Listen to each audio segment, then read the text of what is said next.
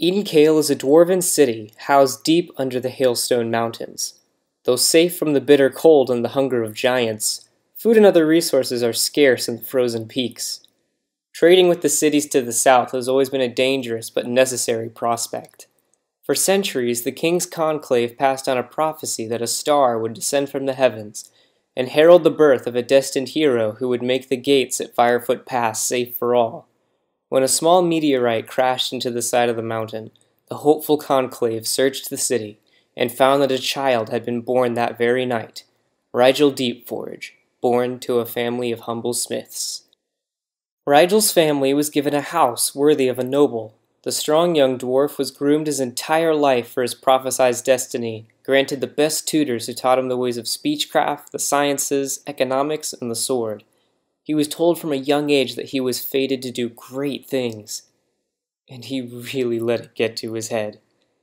Though he took to swordplay with great enthusiasm, in all other respects Rigel was an inattentive student. Blind to most risks of failure, he travels the realms solving problems with the business end of a greatsword. After all, how could he lose? He's destined. Bursting with confidence, Rigel loves the idea of being a famous hero, rescuing damsels and slaying monsters. Oh, and protecting the merchant caravans, sure, but there are also giants to fight. Eventually his travels took him to the upstart town of Mellia.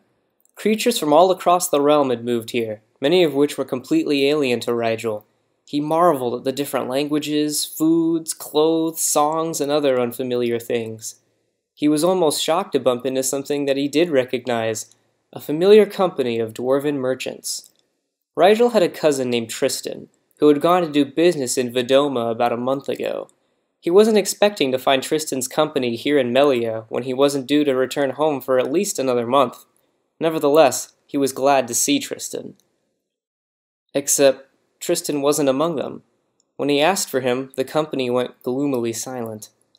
A Methel, who had apparently joined their group, timidly approached Rigel. They introduced themselves as Mia Salamanca and informed Rigel that his cousin had died. Somberly, Rigel asked Mia if they knew where Tristan's body was being kept, so that he might retrieve it. It's a long-standing tradition in Edenkail that the dead be buried in the tomb of their forefathers. Nervously, Maya told him that Tristan had died heroically defending the gates of Vidoma, and was given an honorable cremation upon a traditional glass stretcher. Rigel couldn't believe his ears. He looked to the other dwarves in the group, but they acted as if this disrespect for his cousin's body wasn't a problem. Outraged, confused, and grieving, Rigel's about to learn there are things in life you cannot solve with a sword.